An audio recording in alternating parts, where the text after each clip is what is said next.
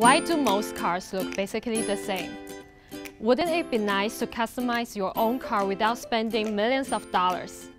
I am Zhang, PhD candidate from the Department of Mechanical Engineering at Northwestern University. Today I'm going to introduce you with a new technology that will change the way cars look. One of the main reasons that the appearance of cars is similar is that expensive molds are needed for each shape. Just like making a round cup.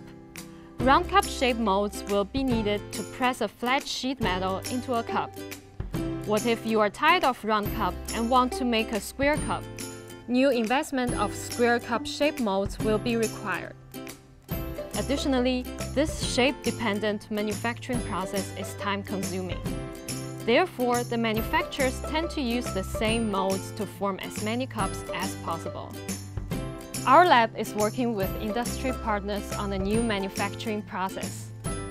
It is called incremental sheet forming. During this process, a piece of sheet metal is fixed in a clamping device. Generic stylus tools follow along a predefined tool path based on the desired shape. The tools will press the material in a local area.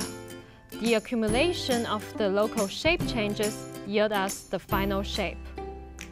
This process is flexible and cost-effective, which is ideal for low-volume production in aerospace and medicine.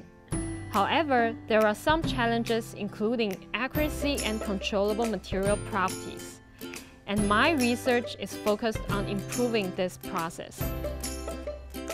Although my research is still in the stage of laboratory investigation, I believe that this new sheet forming technique could bring us cheaper, customized products in the near future.